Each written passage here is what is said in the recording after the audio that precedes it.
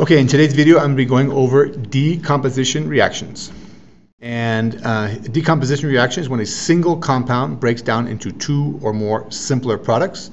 And you can identify decomposition reaction by the fact that you have a single compound on the left-hand side, on the reactant side of your chemical equation. And the right-hand side, you're going to have that compound broken down into simpler components. So these are the products, A plus B, and this is our compound on the left-hand side. You see we have a single compound on the left-hand side of our chemical equation. All right, so here we have some decomposition reactions that we're going to do, or some compounds that we're going to decompose, and let's go through and let's see if we can figure out what the products are going to be and then also balance those chemical equations. So we have water, H2O. We're going to decompose that. That's commonly done by electrolysis. So we know we're going to have hydrogen and oxygen. Those are our two elements, and it's going to be broken down into elements. So we want to know, is it just hydrogen and oxygen like that, HO, or is it something else? So we want to remember we have our diatomic gases, and you can remember the diatomic gases using this term, Brinkel-Hoff. We have bromine, iodine, nitrogen, chlorine, hydrogen, and oxygen, and fluorine. Those are the diatomic gases. So you can see we're going to have H2 plus O2, oxygen gas and hydrogen gas. They don't exist as elemental hydrogen, elemental oxygen. All right, so that's the decomposition reaction for water into hydrogen and oxygen. We know we have our diatomic gases. And let's see, we want to balance this. We have two hydrogens and two oxygens, so we're going to put a 2 here. That gives us 4 hydrogens, and that means we're going to have to put a 2 here. And I think that chemical equation is balanced just like that.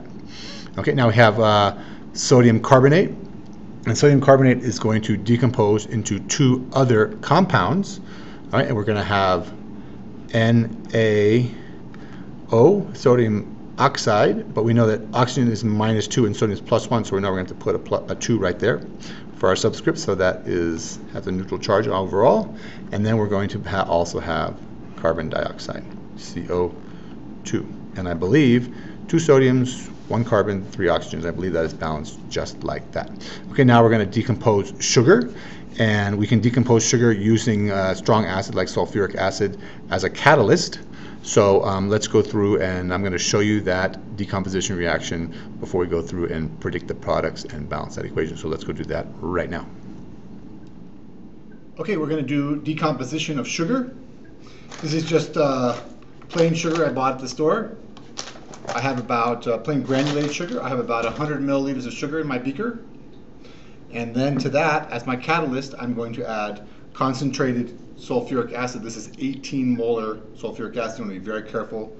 It's very nasty. So I have about 100 mils of sugar. I have about 50 milliliters of concentrated sulfuric acid.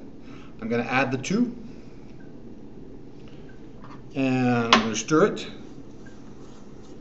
You'll see pretty quickly it's going to start to change color.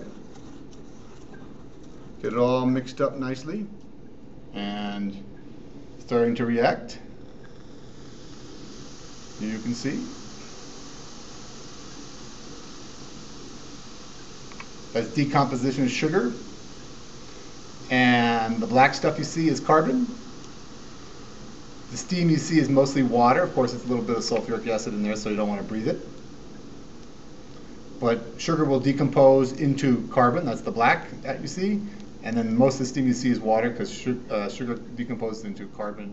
Okay, that's always kind of a attention getter. You get that white sugar being broken down, being decomposed into carbon and water. The carbon is the black stuff that comes out of the beaker like that. And then there's water in there also. It's kind of an exothermic reaction because it gets kind of hot, or it is an exothermic reaction, it gets hot. And there's some steam that comes from that. So let's go through and balance that. Let's see, we know that we're going to have carbon. We saw the carbon is just C. And then we know the other product is going to be water, so that's just H2O. And we want to balance that. We have 12 carbons over here, and we're going to have to put a 12 here. And in water, there's a 2-to-1 ratio of hydrogen to oxygen. You see, over here we have a 2-to-1 ratio of hydrogen to oxygen in our sugar, so we know that we're just going to put an 11 right there like that. Okay, I think that is balanced just like that. All right, Now, the last one we're going to do is hydrogen peroxide. We can decompose hydrogen peroxide, and I'm going to show you this reaction too. This is a good one. This one is known as elephant toothpaste. So let's go and do that decomposition reaction right now, and then we'll come back. Now we're going to be doing the decomposition of hydrogen peroxide. So I have just here a plain glass cylinder. I think this was a flower vase at one point. And to that, I'm going to add about 80 milliliters of concentrated hydrogen peroxide. I think it's 35% hydrogen peroxide. All right. Now to that, I'm going to be adding some food coloring. The food coloring is just for effect. You see I have here green food coloring. Mix that up. And then to that also, I'm going to be adding some plain dishwashing soap. This is just so we'll get some bubbles out of it.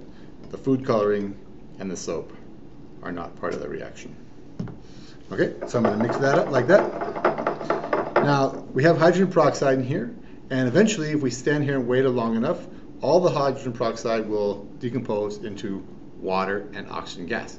But we want to make it look a little more interesting. We want it to happen more quickly, so we're going to use a catalyst. And the catalyst that we're going to use is sodium iodide. So I have a solution here of sodium iodide, and to the hydrogen peroxide, I'm going to add the sodium iodide, and the catalyst does not partake in the reaction. It's not part of the reaction, but it is going to make the reaction happen more quickly. It's going to lower the activation energy. So let's add the catalyst and give it a nice little spin and see what happens. So you can see here, we're liberating all that oxygen from the hydrogen peroxide.